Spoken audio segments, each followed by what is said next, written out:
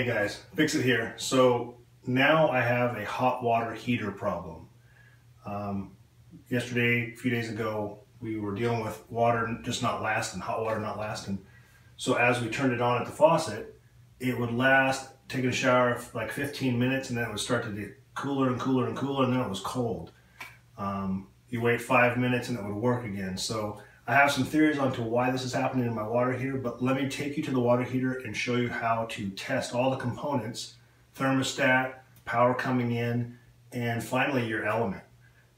Those are really the only three things that could be wrong with the water heater. Obviously, if the whole thing is garbage, you're going to have to buy a new one, but that's probably not the case. So let's go see if we can check it out and fix it. Okay, so we're back down at the water heater, and there's two things that actually run a water heater. You got the lower element and your upper element. Lots of cases, this is going to be, your element will be bad. So let me show you how you can just access that way. These two screws here, and you'll go into the system.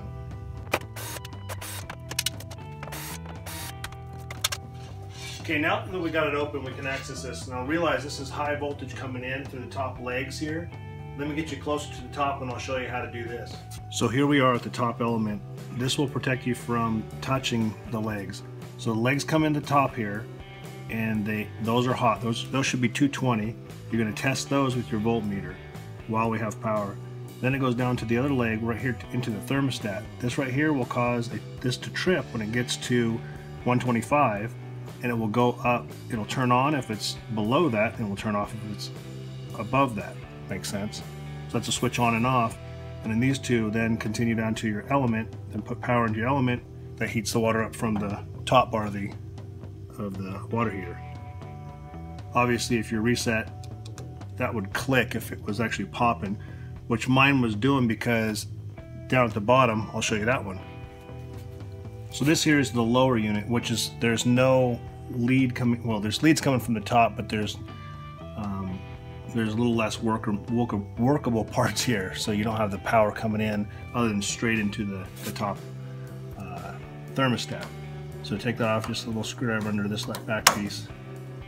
Now remember, this is high voltage, so now everything you're touching in here is going to shock you. This is like putting your finger into an outlet. So don't touch this stuff until the power's off. Now it comes into your thermostat up here. This right here will trip when it goes obviously below 125, and it will turn on. And if it goes above 125, it turns off. That power then connects and it goes down to your element, which then charges the element until it trips that off again. So when it reaches 125, it will disconnect that.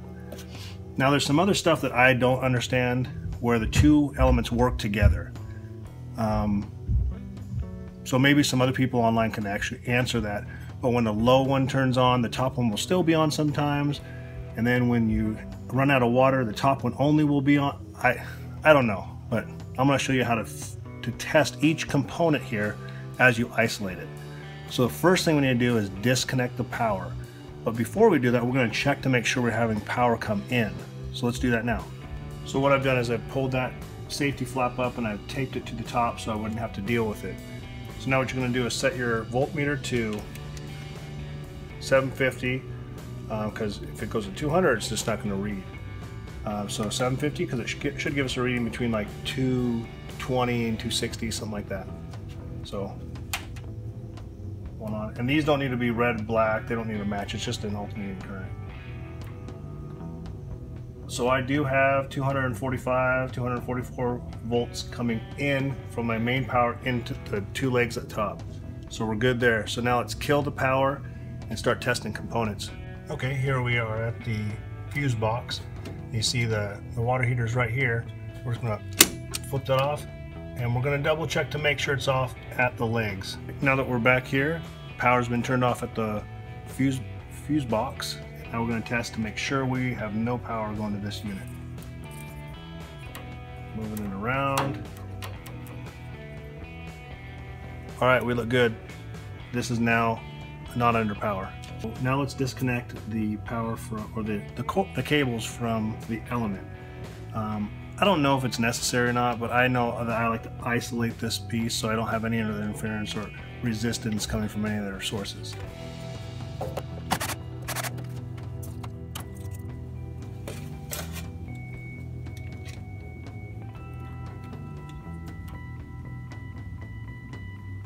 So that's about right, about 13. You want to set your ohm meter to your 200 setting on your resistance, if that makes any sense. That way it's sensitive. It should be reading about 13 or 14. So that's a good element. So that's not the problem. Same thing here applies.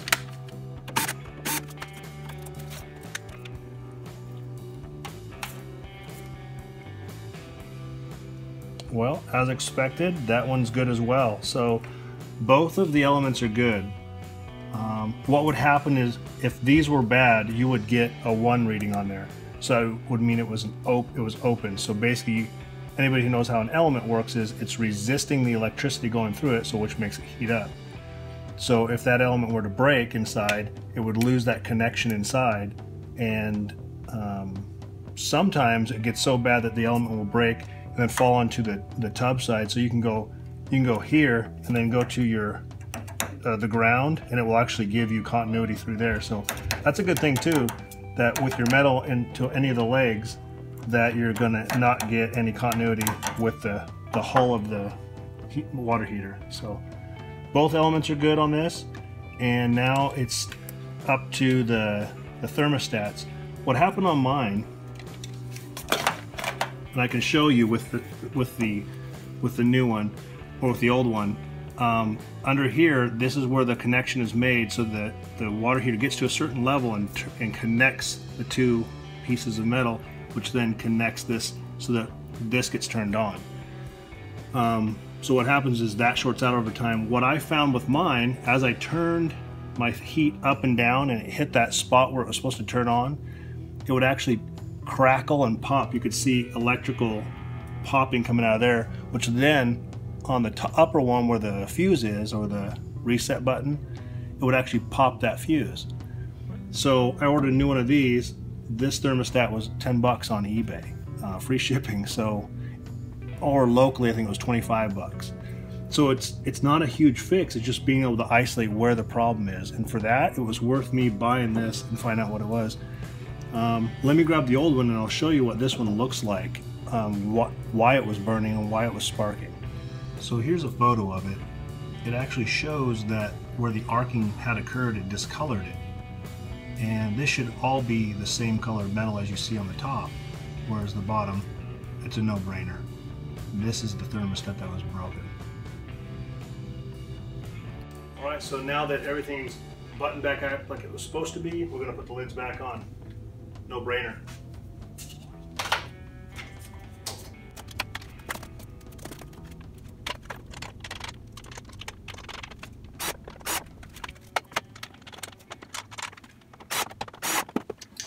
There we go, that's it.